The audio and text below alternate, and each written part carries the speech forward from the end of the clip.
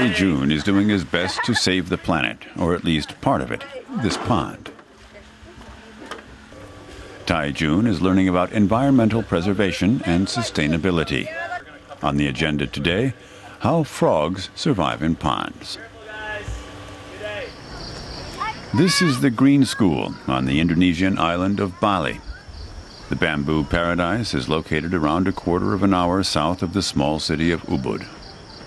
There's no central school building. Instead, individual classrooms are spread across an 8-hectare campus. What do you guys think? Should we do Some of the lessons, for instance in green studies, take place outdoors. I told them, like, this is my pond, I want them to fix it up. And I gave them sort of some demands. We've been studying the pond for 2 weeks, and we learned that the frogs are dying in here because there's no escape routes. This gravel will allow the frogs to reach land.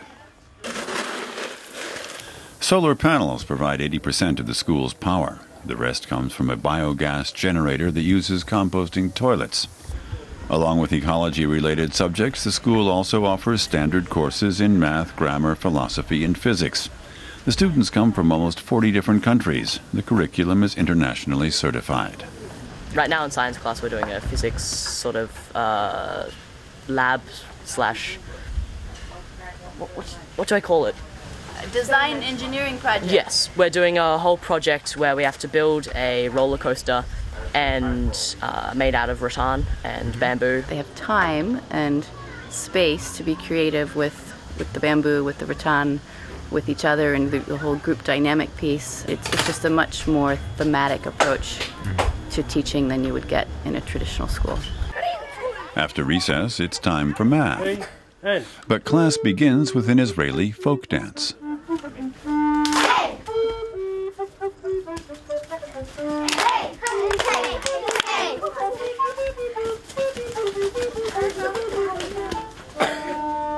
There's so many kinesthetic aspects that I can teach through the folk dance.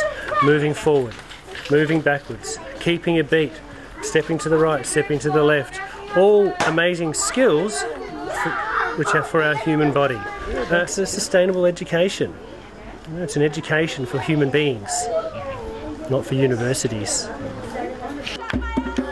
Tuition costs around 10,000 euros a year. Balinese families can't afford that, so the Green School remains an oasis for the children of wealthy foreigners. Still, maybe one day they will share the ecological knowledge they learned here back in their home countries.